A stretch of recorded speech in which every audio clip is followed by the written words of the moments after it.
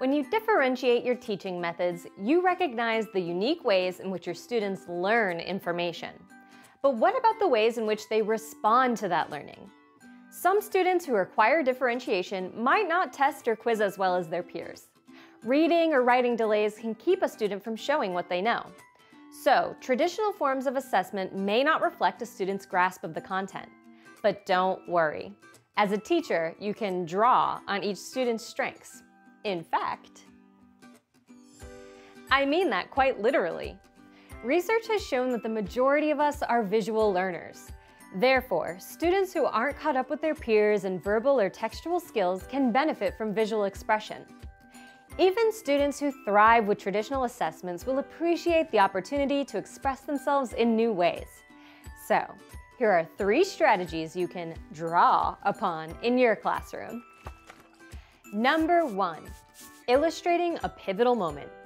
Sketching a critical scene in a text allows students to elaborate on its main ideas. For example, if your students are reading James and the Giant Peach, you can prompt them to draw the moment when James first enters the peach. Instruct your students to label their illustrations, describing the main ideas or themes that most resonate with them. This student drew arrows to show the action of the scene and added notes about how this moment made them feel. As you review these assignments, take note of the details that students included, but also be aware of what was left out or misrepresented. Let that information guide you in asking clarifying questions, or encourage students to dig deeper into the details. As it happens, digging into the details is exactly what our next strategy is all about. That brings us to number 2, the thematic person. Imagine your students are researching Harriet Tubman. There is so much important information to explore. Creating a mental map can help students organize all of that detailed information. Have your students draw a character rendition representing Harriet Tubman. Near her mind, your student should write Harriet's main concerns and motivations. Near her hands, have them write what she carried, either literally or figuratively. And near her feet, describe where she had to travel. Suddenly, that wealth of detailed information is much easier to organize and digest.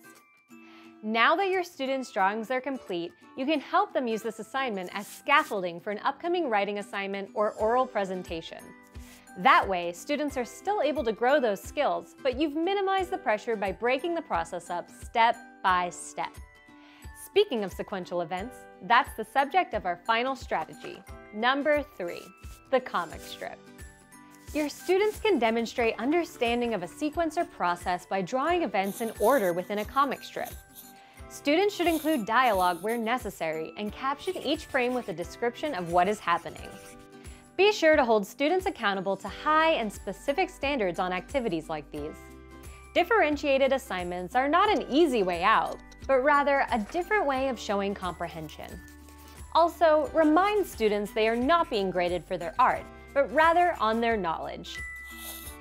As a teacher, you can see when a student has great ideas, but is struggling to find ways to share them.